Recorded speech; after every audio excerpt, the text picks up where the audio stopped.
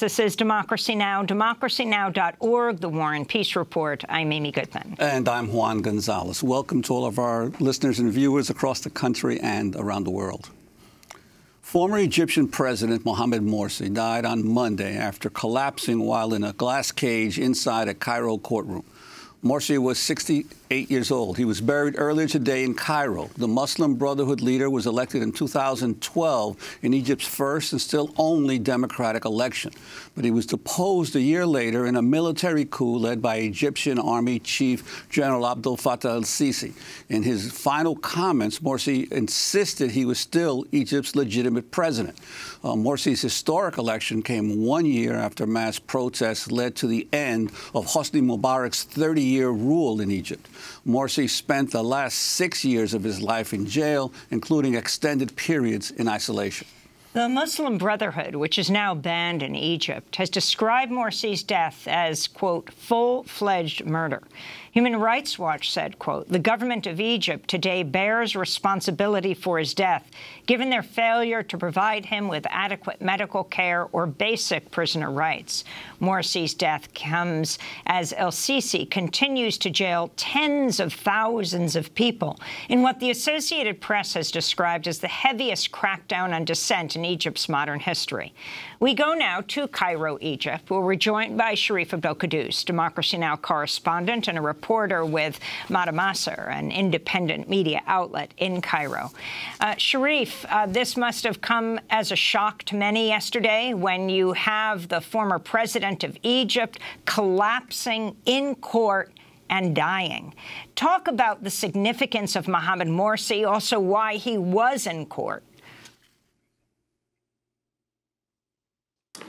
Well, Morsi is Egypt's first democratically elected president, really the first elected president in the Arab world, and really that's what he'll be remembered for. But before 2012, before he became the Muslim Brotherhood's candidate for president, many people had never heard of Mohamed Morsi. He was a bureaucrat in the Muslim Brotherhood. He was by no means a leading figure or an influential figure in the organization. He rose really through the ranks as a party man and as a loyal bureaucrat. He was elected to parliament in 2000, and in 2011, after Mubarak's ouster, he was named president of the Brotherhood's Freedom and Justice Party. When the Brotherhood made the controversial decision to field a presidential candidate, it named Khairat al-Shater, its leading financier and strategist, as its top choice. When al-Shater was disqualified from the race, then the backup candidate, Mohamed Morsi, was suddenly thrust into the spotlight. And during his brief one-year rule, he came under criticism from many segments of Egyptian society, including those at the heart of the revolution at the time. Morsi's government and the Brotherhood pursued policies that were meant to restrict the right to assemble, the right to protest, the right to form NGOs. They spurned a draft law that guaranteed the right to form independent unions. Morsi named Mohammed Ibrahim as his interior minister in January of 2013, who then embarked on a very harsh crackdown on any protesters against him. But Morsi also had some achievements, none less than foreign policy, where he helped broker a ceasefire in Gaza in 2012 after only a week of fighting, and that marked a very big difference that we saw under Sisi's rule in 2014, when Israel absolutely pummeled Gaza for a number of weeks. In November, he made a kind of a fateful decision, in November of 2012, a fateful decision to issue a constitutional declaration that gave him temporary and far-reaching powers that placed him beyond the reach of the courts, and this sparked kind of the first mass protests against his rule. And these protests eventually grew, culminating in this June 30th mobilization that was very actively backed by the security establishment and the army. And then he was removed from power by the military, led by Abdel Fattah el-Sisi, then a general, who Morsi himself had named as his prime minister the summer before. And Morsi has been in prison ever since. in very harsh prison conditions. Many political detainees in Egypt suffer from brutal prison conditions, but Morsi seems to have been especially singled out for mistreatment. He was held in solitary confinement for the last 6 years. He was kept in a cell for 23 hours a day with hardly any communication whatsoever. He was barred from seeing his family or his lawyers. In the past 6 years, he only had 3 family visits. And he regularly complained of that he was suffering, his health was suffering. He said in June of 2017 that he slipped into a diabetic coma for 2 days. He repeatedly asked in court to be transferred to a private medical facility. His family, when they did see him in one of the handful of times, said that he had lost significant weight. There was a report last year headed by a number of British parliamentarians and senior lawyers that found that his health was indeed deteriorating, and they concluded that if he didn't get treatment, it could likely lead to his premature death. And this is what we saw yesterday. And it was also a very dramatic moment. If I can just give you some of the details. The official statement by the public prosecutor is that Morsi was in the defendant's cage. He demanded from the judge to be able to address the court. The judge granted that. He spoke for a few minutes. And during those few minutes, he said that he demanded the right to speak to his lawyers. He likened himself to a blind man who had no idea what was going on in his trial. And he actually ended his last words were, according to a lawyer who spoke to Mada Masr, he said, he quoted from a poem, and he said, "My country, even if it fought me, is dear to me. My people, even if they resented me, are honorable." Those are reportedly his last words, according to one of his lawyers. After that, the hearing was adjourned, and then Morsi collapsed inside the defendant's cage. The other defendants around him, some of whom were physicians, tried to revive him. He was then taken to a hospital where he was pronounced dead on arrival. He was buried early today under heavy security. The family attended the funeral prayers inside the mosque, inside Cairo's notorious Torah prison. Authorities did not allow Morsi to be buried in his family's cemetery in the Delta. Instead, he was buried in a cemetery in Cairo, where a number of other prominent Islamists are held. And security officials turned reporters away from there and barred any photographers from taking pictures at the funeral. Sharif, I wanted to ask you in terms of how the resistance has continued against the military regime in the years subsequent to the deposing of Morsi.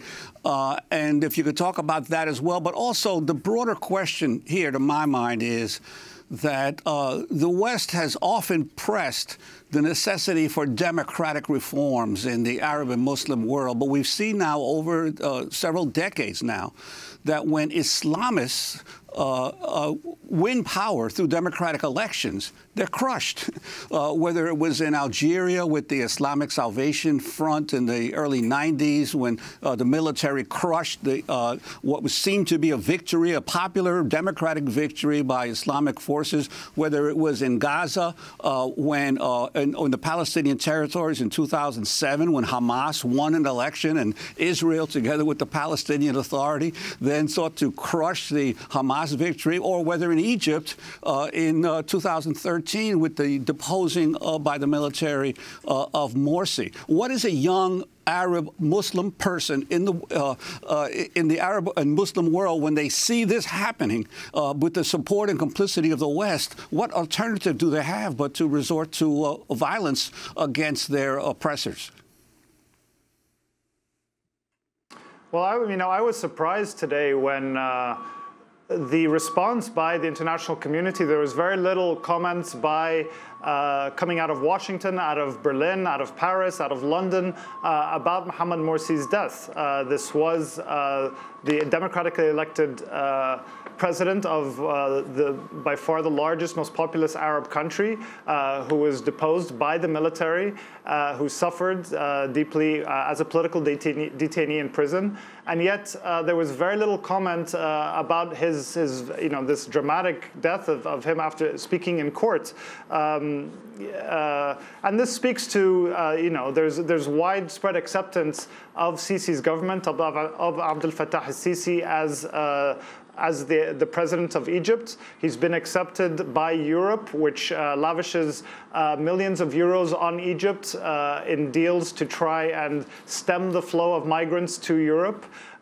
Egypt has become the biggest purchaser of weapons from Germany in the world, as a massive purchaser of weapons from France. They buy weapons from Italy and technology as well, and from England. So this is kind of the consensus now. And Sisi says the line that, at least we're not Libya, at least we're not Syria, at least we're not Yemen, all these failed states around Egypt that have collapsed following brutal civil wars.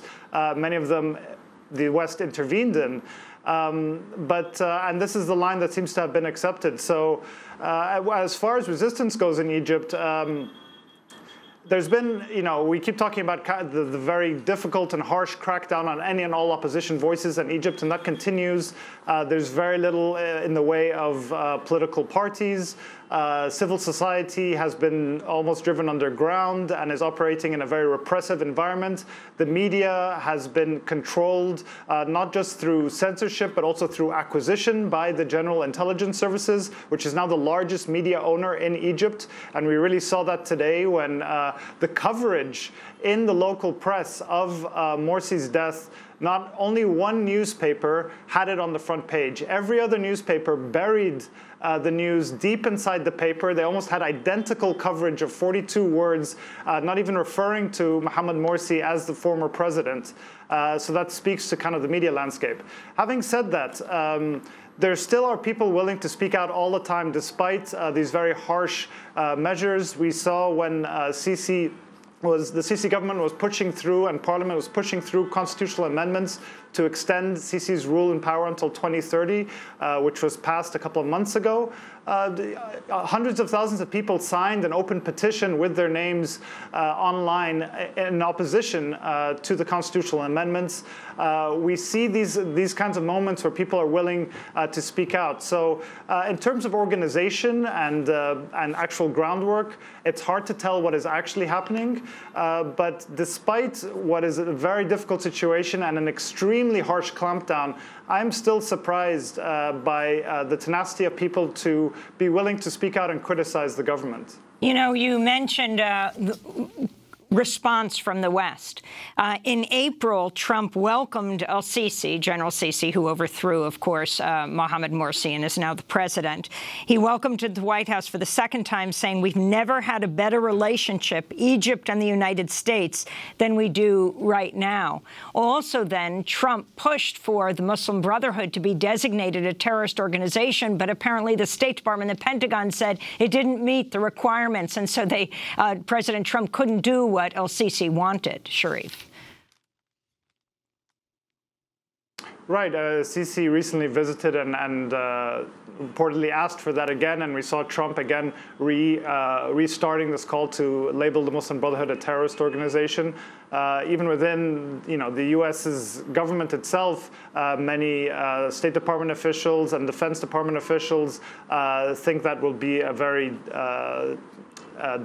divisive move to do, because the Brotherhood operates in many countries as a political organization, but there is this kind of branding or an attempt to brand all Islamists as terrorists, as unfit for political rule, and this fits in the rubric of a larger world order that has completely been accepted by the United States and the West. I mean, Trump does have a very chummy relationship with Abdel Fattah al-Sisi, and they sing praises of each other. But again, the actual policy does not mark a significant shift from decades of U.S. policy, whether by Republican or Democratic administrations, which has been to continue massive military aid to Egypt, to continue diplomatic support and economic support to Egypt.